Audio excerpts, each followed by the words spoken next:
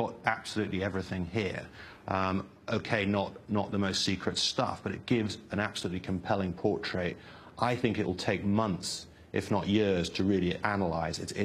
You know, the papers this morning, particularly The Guardian in London, I think have done a very good job pulling together some of its conclusions. But, you know, it is incredible to see the raw detail there, and I think it will pull together an incredible picture of war.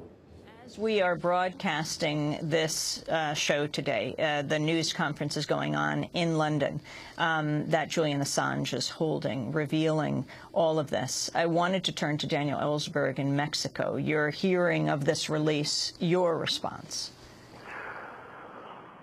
I'm very impressed by the release. It is the first release in 39 years or 40 years since I first gave the Pentagon Papers to the Senate of the scale of the Pentagon Papers, and not the first that it should have been.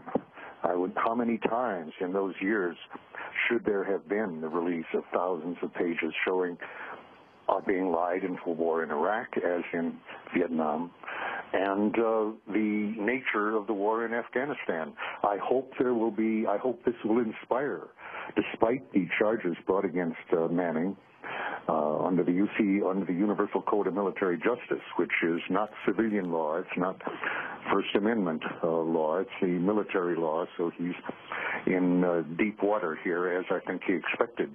But nevertheless, I hope people will not be deterred from realizing that they have the responsibility that, according to the reports we've had of what Manning said in chat logs to the informant, Adrian Lamo, that realize that there is great deception going on, that there is, in Manning's reported words, horrific material, almost criminal, as he put it, which deserve to be in the public domain, that they will consider doing what's been done here, and that is risking their own career and their clearance and even their liberty, maybe for life, in order to save many lives. So whoever did this, and Manning is charged with it.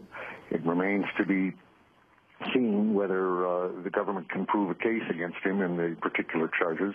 But in terms of what he's reported to have said to Lamo, I admire very much the spirit in which he did this. He said that he felt the public needed to know this, and that he was prepared to go to prison, even for life. He said that, or even to be executed. That's the first person I've heard in 40 years who was in the same state of mind that I was 40 years ago. Stephen Gray, just to clarify, Dan Ellsberg is talking about Private First Class Bradley Manning, who was in Iraq, says he released these documents. He has now been arrested by the military. What did Julian Assange say about Bradley Manning? And this came out in his conversations with Lano, another blogger online. Yeah, I mean, like Daniel Ellsberg, he has praised what Bradley Manning has said about what he's doing, but he's not confirmed that he's the source. I mean, it's one of the beauties, if you like, of this technology that Julian Assange and his colleagues at WikiLeaks have developed, is that it actually protects the source. So what Julian Assange told me was that he himself does not know who the source is. What they do is verify documents, not sources themselves. So they're not able to actually verify that that was him. But what was striking to me was that Bradley Manning said in his so-called confessions to this informer that he had released 265,000 documents to WikiLeaks. Now, they've published 95,000. They say they've held back 15,000. Add that up, I think there's 110,000. So less than half of what he's handed over has actually been published yet. So there's, if he indeed is the leak, and I suppose it looks pretty likely, then there's a lot more to come. He's been charged with passing on 50 State Department cables. We're talking about the largest document release in U.S. history outside of Dan Ellsberg, actually including Dan Ellsberg, in the course of a war. 92,000 pages are being released by WikiLeaks, the website. Julian Assange holding a news conference now in London.